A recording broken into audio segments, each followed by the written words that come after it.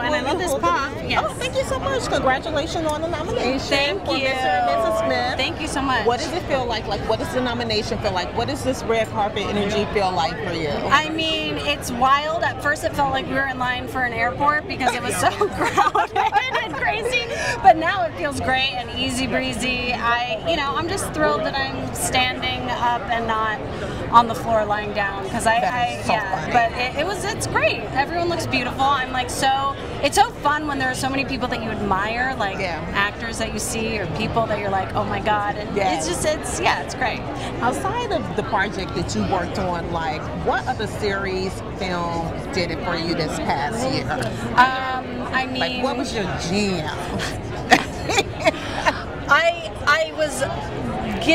I was pregnant and giving birth, so I was like not in a place to watch the shows that I would normally watch, but I definitely watched.